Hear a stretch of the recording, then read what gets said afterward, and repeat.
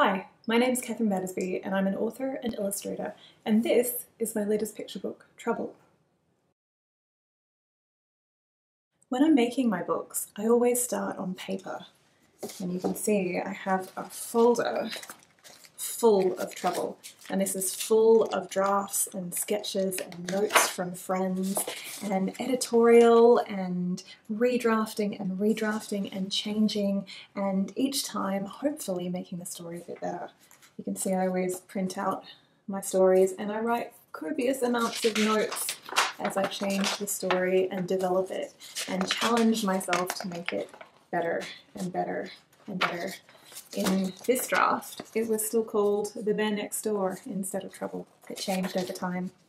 And inside that folder is also the very first storyboard I do, which is when I'm planning how the story will look on the page. And you can see some of the early sketches. And over the page as well as I was figuring out what the cover might look like and different complicated sketches.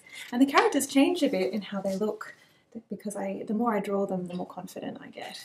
And then once I kind of know how it's going to look, but the cover changed even from this stage, I put it together into its first version as a real book so I can turn the pages and see how it's going to work in that way.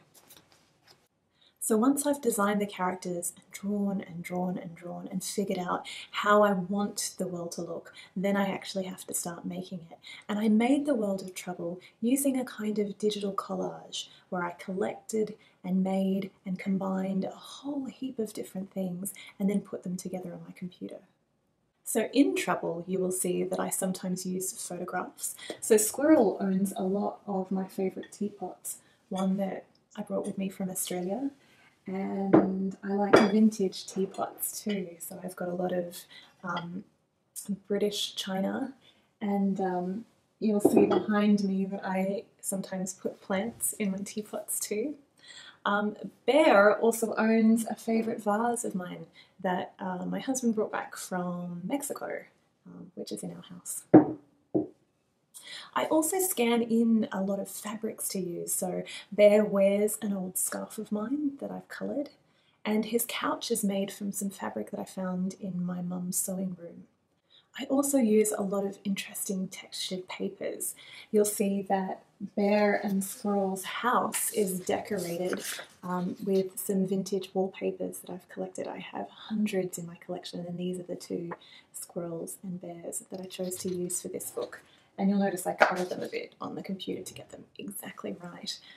You'll also notice that Bear's moving boxes are made from really old book pages. So I like to use lots of texture to create the worlds of my story. I think I like to work this way partly because I don't like starting with a white page. Like a lot of artists, I'm a bit intimidated by a completely blank page.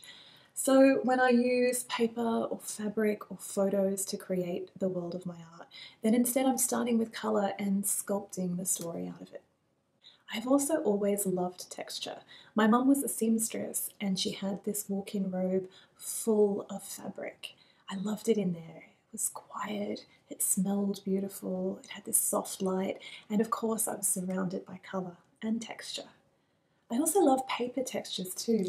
My mum and I used to make recycled paper, and you can see it has really interesting variation in colour and movement, and it reflects the light really interestingly.